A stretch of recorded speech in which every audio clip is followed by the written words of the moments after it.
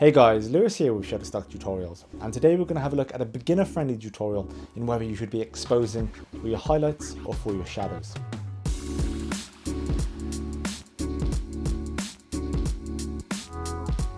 In an ideal situation, in a perfect world, one would start their filmmaking journey with every available tool needed to craft the perfect film.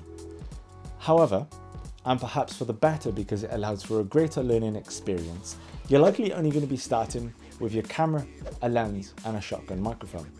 Now, without the additional lighting equipment, there are going to be some circumstances that you find yourself in a high contrast scenario, particularly indoors.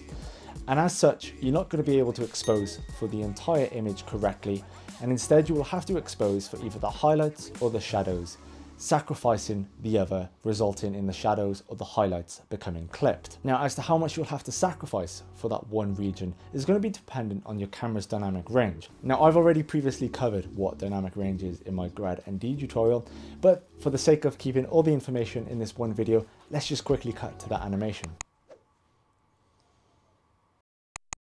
Dynamic range is the defined ratio between the darkest and lightest values that your camera can register. The greater the dynamic range, the further we can reach into both the shadows and the highlights to retain detail. With the advances in current camera technology, let's just say the Blackmagic Pocket Cinema Camera 4K, which has 13 stops of dynamic range, shoots in RAW, a lot of information is recoverable, to an extent. But when you can seemingly recover some information from the shadows and some information from the highlights, which is the best to expose for? Well, for digital filmmaking, you want to look at something which is called exposing for the right, which means exposing for the highlights. And there are a few reasons why you should do this. Celluloid has a greater dynamic range due to how the film dyes and silver reacts to extreme exposures. You may have heard of the phrase highlight roll-off, and this refers to the gradual rounding off of values of the highlights where they fade or progressively bloom into white. Instead of a sharp transition, film has a relaxed increase into the overexposed areas, and likewise the shadows too can fall smoothly into darkness. I unfortunately have never had the luxury of filming with celluloid, but from my 35mm film photographs you can still see where this happens. While this is a beginner tutorial, I will slightly dip into camera technology. Now, digital highlights are blown when a photo site, your sensor is made up of these, millions in fact, reaches what is called the fill well capacity.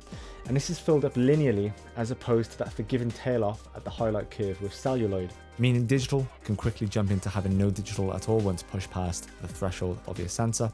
While the shadow end of the scale will still of course clip, it won't clip very easily because the response curve slopes more gradually. You'll have to seriously underexpose your footage to clip the blacks. In layman terms, if we expose for the highlights in a high contrast scenario, we can then bring up the shadows in post-production. Let's look at this example. One shot exposed to maintain details in the shadows, and one shot exposed to limit the overexposure of the lamp and retain the details of the lampshade. In the shot where I've exposed to keep the slight details of his jacket, we can see the lamp in the back has become extremely hot. Now, it is important to note that with naturally bright elements such as a lamp or a street lamp, they're going to be bright, and if it's a naked bulb at full brightness or a translucent lampshade, they're likely going to naturally clip. However, this is just too bright. It's distracting and plain ugly. I've exposed for the shadows, and as a result, the lamp has just become a ball of hot white light. If I try and bring back down the highlights, we're getting no detail back really, a tiny bit of the lampshade. Alternatively, when I've exposed for the bright light, we can now see the detail within the lampshade, but of course our shadows are now crushed. There's no detail in his suit, his hair fades to pure black, and even though this is a nighttime scene in a location with just those practical light sources, it's too dark, and if we were to upload to YouTube, I'm sure this would start giving you a lot of compression banding.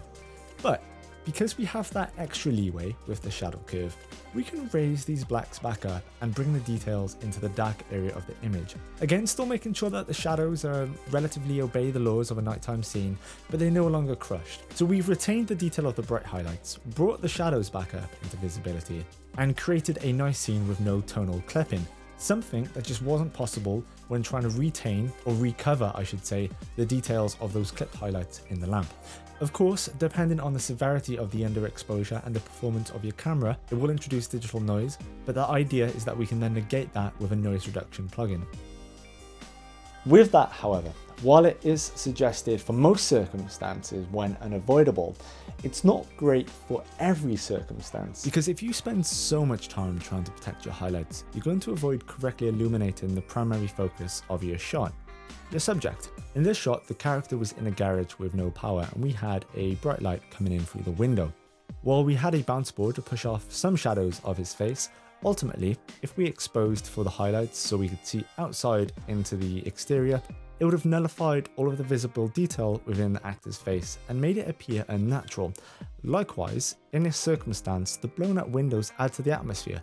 So while it's suggested that you make sure you don't clip your highlights on details such as a bright shirt on a standard dining room scene, there can be circumstances where you can let those highlights blow out. Alright guys, this is Lewis with Shutterstock Tutorials. Hopefully, next time I'll catch you with a tutorial back out in the Welsh wilderness if the weather decides to stay dry for once. I'll catch you guys next time.